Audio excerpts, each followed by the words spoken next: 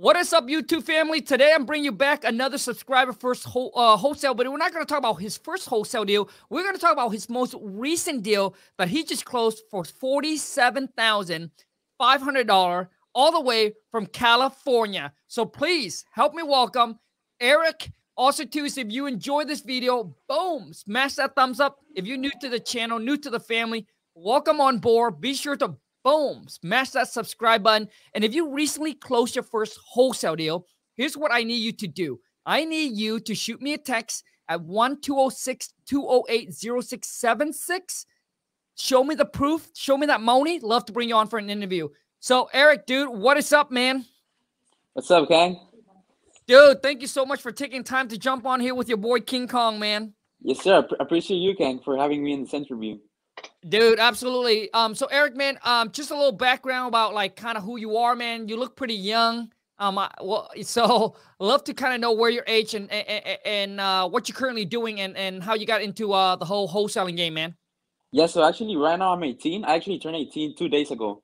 My birthday was July 12th. When I got my first deal, I was 17, actually. Congrats, bro. Thank you, man. Thank you, Khang. Happy late birthday, right? Thank you. Yep, absolutely, man.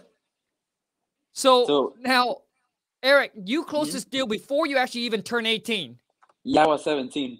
Okay, so tell us how that's possible, dude. All right, so basically how it started, I was watching videos before on TikTok and you know those social media videos. I was watching you and other guys. Sure. So I actually I did some research on wholesaling.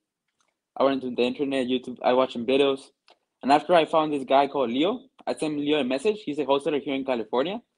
And I asked him to join his company because he has a company here in Anaheim. So I told him, like, hey, I want to join your company. I'm really interested in wholesaling, and I want to make that change, you know? I want to make that change in my life. I was actually in high school at that moment. I had like 4 months left, and I actually dropped out. He told me, yeah, you're in, bro. And I actually just that same day, I was like, yeah, I'm going to drop out, and I actually did it. Wow. So that same week, next Monday, I was here in the office. I work every day from morning to night, man. I'm here every day from 8 to probably around 8 p.m. So it's probably like 12, 14 hours. I don't even count the hours, man. Because right now I'm in a mission to get rich, you know? To make the money. Erik, bro, man, dude. You remind me of me so much, man. Freaking straight up hustle, straight up grind, focus on getting that money. You don't care what time it is. Dude, the money don't sleep, so the hustle don't stop, baby. Yes, sir. Freaking respect, dude. Okay. Man, so how does it feel, dropping out? I mean, your parents, like, what's... Yeah, my parents weren't okay with that. I mean, my stepdad, we don't have really good relationship. He didn't really care. But my mom, she was like, you got to go to school. My mom's actually Mexican. I'm Latino.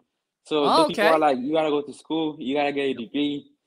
So I was like, no, I want to do this, you know? And she didn't believe in me. But she wasn't in the house at that time. She was on a trip. So she wasn't telling me nothing. And actually, I had to drive every day 1 hour to go there to the office and 1 hour to come back. So, and actually that first day, my first day going to the office, I never been on a freeway. I was like 17. I really got my car at that time. I was just driving to school. And I was like, I took the risk, you know? Like it was a challenge for me. But I'm proud of it. I'm proud that I took the challenge and I had faith. And I just went all the way in. The first few months, it was hard because I wasn't getting no traction. I was really bad at the phones. I didn't know how to talk to people. I was stuttering. I was getting stuck. I was hanging up on people when I didn't know what to say. But just with time, I improved, you know? I just stay consistent, disciplined. And I was always learning, watching videos, learning from my mentors here. It was just an adventure, man. Bro. It was definitely worth it. Bro, dude, I got to say, man, freaking huge respect for you, bro. You freaking took the risk, dude. So how did it feel when you like decided you're gonna drop out? Was it scary? To be honest, it was a little bit scary at first, but after I started like learning about entrepreneurship, about mindset, about what it takes to actually make a change in your life for the positive. So after I just got like here in this place where I'm at, it's not just about real estate. It's about learning about growing yourself, developing yourself, and it actually felt good because I wasn't surrounded by people with. I want to say like with small dreams, you know, people that are afraid to go after the dreams. I was surrounded with the right people. Love it, man. And it's what pushed me too.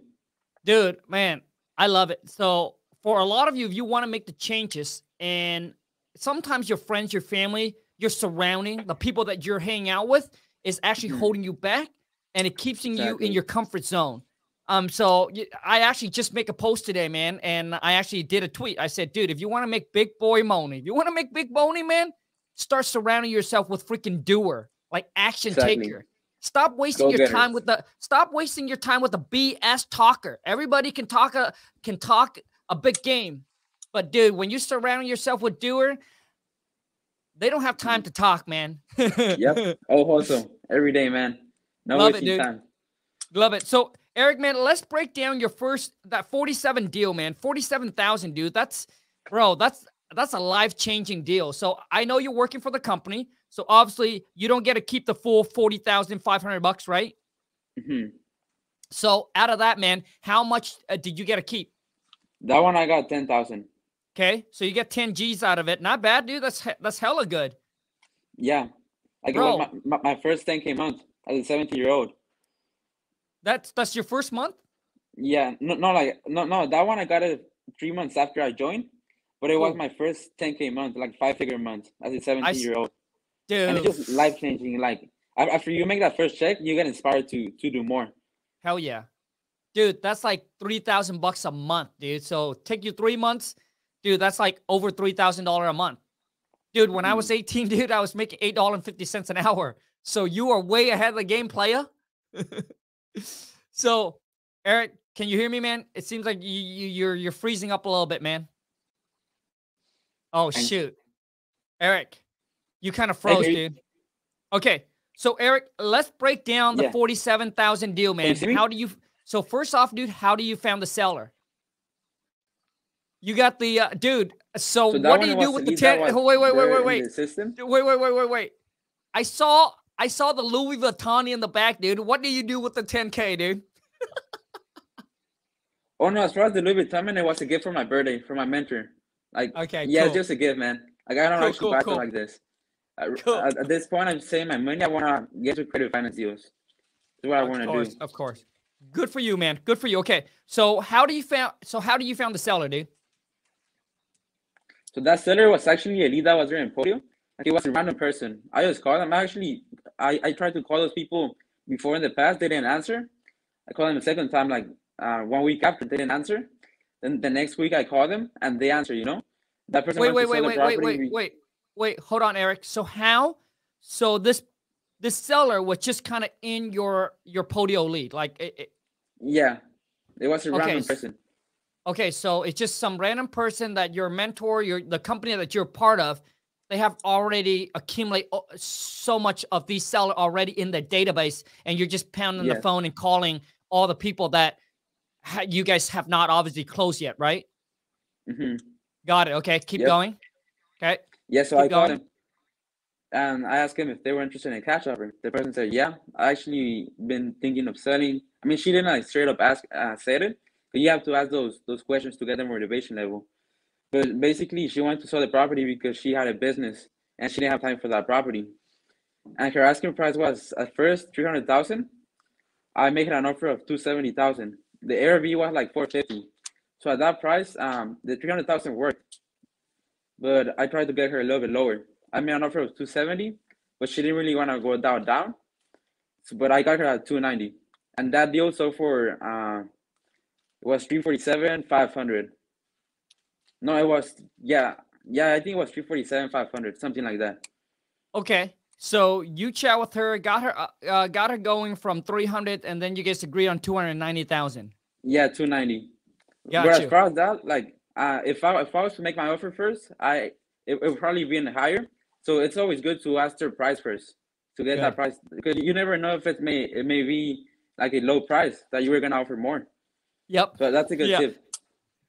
Dude, absolutely, man. And I mean, everybody that's in the negotiating, that in the sales game, understand that whoever mentioned the number first loses, because when you mention a number first, you could be the one that's dropping the higher number. Now, exactly. What I like about what Erik did was, even though he knows that he can make 300K work, but obviously he doesn't come in and say, hey, I'll take the 300,000. Dude, this guy's a negotiator. he came in and freaking started at 270, baby. Yes, sir. And then, okay, you came in and got under contract for 290. Now, how do you found the buyer? The buyer actually went into the disposition side because the company, we do acquisitions and dispositions. I do acquisitions. Okay. Yep. So it was someone else that sold the deal to the investors. Someone else sold the deal. Okay, so yes. you basically locked the property on the contract, and then the disposition is the one that sold the deal. Yes. Now, did you know how they found the buyer? Yeah, I think it was on Facebook groups probably, or probably a buyer from the list they have. It's a big company. We do a lot of wholesale deals every month. Got it.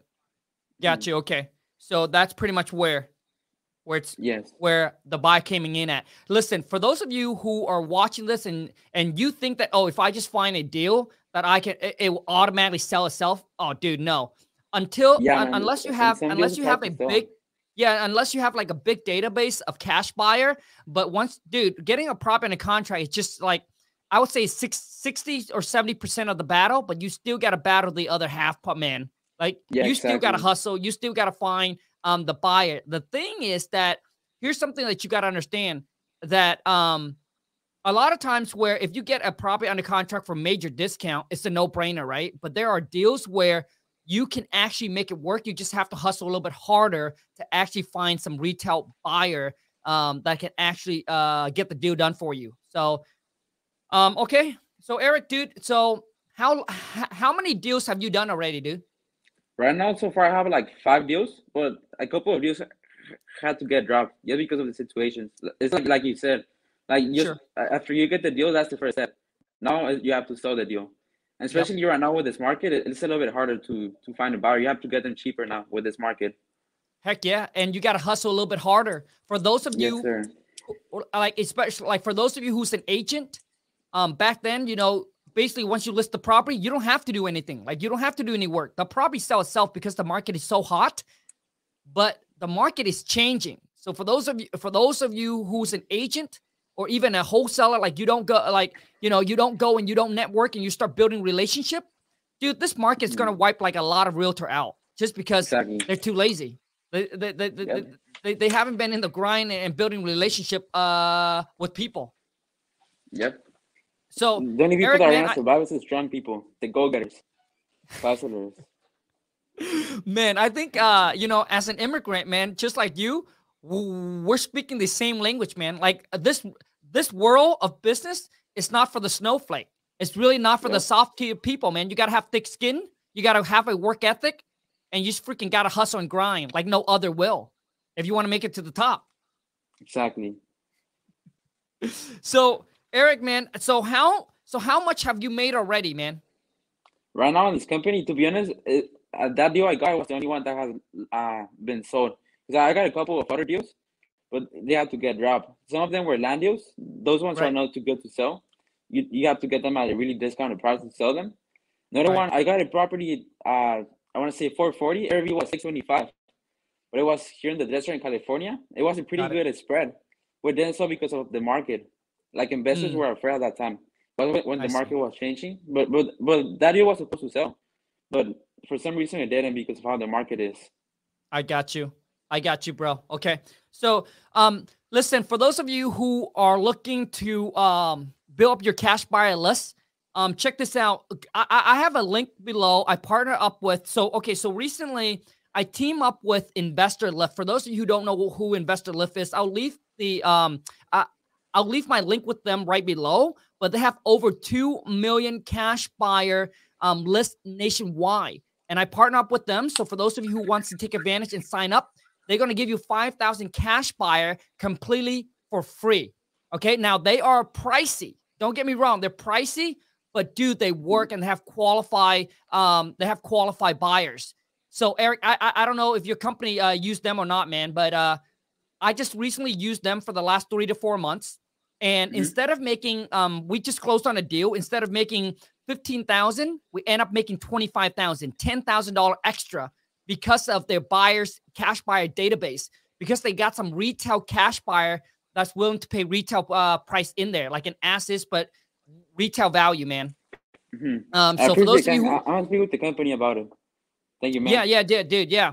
And so now, Erik, man, what are some tips, some feedback that you can give to, you know, people, you know, basically young entrepreneur like you, go-getter, 18, 19, 20s, and they want to go after it, man? So for people who want to start, like, you gotta have that mental toughness in the beginning. Everything starts with the mind, and taking action, taking the first step is the next step. First, you gotta put that commitment in your head that you're gonna do it, and there's only one plan A. Like, there's no plan B, plan C. You just gotta go the way in. Like, you gotta go in. You can't waste time, and you gotta stay disciplined and consistent, especially. So just after you put in your mind that you want to do it, you take the first step. You find a mentor. You can do YouTube videos. It really depends on your situation. But really, the best way is to find people that are actually doing it and to learn from them. But if you, for some reason, you can't find those people, you just go on YouTube, watch Khang, people like that. Like, especially Khang, he's pretty good at negotiations and stuff. I really like you, Khang, a lot, man. I used to watch your videos a lot before. But yeah, but everything, man, like, you have to be committed. Yeah, bro. Hey, That's man. the main step. Got you, dude. Hey, bro. I appreciate it, man. Thank you for the kind word. If we're here, man, obviously, would love to get work together. But yeah, I mean, I agree with you know what Erik said. If you're hungry, man, find somebody, find a mentor, find a coach. I think getting into the game, start surrounding yourself with doer people that are in the game, that are actually doing it, dude. I promise you, your level of energy and your experience, like, you know, because that's what you're kind of lacking right now, is you lack of experience and the knowledge. Once you have that, I'm sure now Erik can go out and basically do this on his own if you wanted to, or even just within the next 6 months, continue doing what he do, or a year, whatever it is, right? And now listen, not every one of us wants to go and start our own business. Maybe you join a company that's already, and you're making, you know, 10, 20,000 a month and you're happy with that. That's cool. Like, there's nothing wrong with that. But you know, as a young hustler starting out, you know, I think Erik took an amazing route, and it's definitely something I would do if I were to start all over again. Is finding some mentor, a company I can go and freaking work for, and start learning the in and the outs, know everything, building that connection, the relationship, man, and boom, just basically, you know. And a lot of you, what you're doing is, and I see this happen all the time, is you stepping over dollars for pennies, which mean you worry about getting paid $1,000, $2,000, and you're missing out on opportunities to make $100,000, $1 million, because you worry about getting paid now instead of getting that knowledge and experience to make money later. The skills, exactly. So, yeah, and dude, I see this over and over again. Like, people always worry about that, but a lot of times you got to understand, you know, when you're young, what you got is you got time. You need to plant the seeds, right? Build those relationships and those connections, because honestly, maybe you don't make money in 2 years, or maybe you're just making minimum money in 2 years. But dude, listen to me. It only takes 1 good year where you can make all your money back. And let me tell you what I mean. So obviously, starting out from 18 all the way until I was 27. Dude, just last year, I made more in 1 year than all of my year could ever combine. Like, you can combine all of my previous year, and I made more last year. I think we did over 4 million last year. Wow, those are some big numbers, Khang. Well, you know, it depends on who you ask, because I have friends that makes that in a month. So it depends on, like, obviously, like, who you ask. But like for me, and that's not wholesaling. That's wholesaling, personal brand. Wholesaling, we did about, I think, a little over 2 million, right? But that's personal brand and other business that I have built over time. But once again, what I'm telling you is, maybe you don't have a good 1 or 2 year. It's okay. Maybe those 1 or 2 years for you to build relationship, for you to plant the seeds, for you to build those connections. And then boom, awesome, 1 year, boom, you just made so much money that it didn't even matter what you did or the losses that you have lost the last previous year. You know, because I get people, man, Erik, dwelling on what they have lost 6 months ago, especially with crypto, stocks, right? People are losing money left and right. But once again, it only takes 1 good wholesale deal, 1 good year, 1 good month for you to make it all back. So don't dwell on what already happened, man. Focus on what can be done right now. Erik, you're freezing up, man. Sorry, Khang. Everything you said, man, is fire. Love it, dude. Is it better now? Yeah. You're definitely good now, man. So, Erik, okay, I lost Erik. So, for those of you listening, if you're starting out and if you're still lost, confused, clarity, a lot of time clarity is what you're missing. Like you don't know what to do, where to go. Here's what I suggest you do. All right. I created this free training. It's a 15-minute long. Go to WTMclass.com. For those of you who's new into the game, go to WTMclass.com. It's a free training that I created for you. And just go watch it, check it out, where I break down the entire process of what wholesaling is and how you can actually get started. And hopefully from this free training, it can help you close your first wholesale within the next 30 to 60 days. If you enjoy this video, I lost Erik. So if you enjoy this video, please show your boy King Khang some love and my guest Erik. Boom, smash that thumbs up. You're new to the channel. Once again, boom, smash that subscribe button. Make sure you turn on the bell notification. But until next time, you guys, take care and ciao. Lost Erik, man.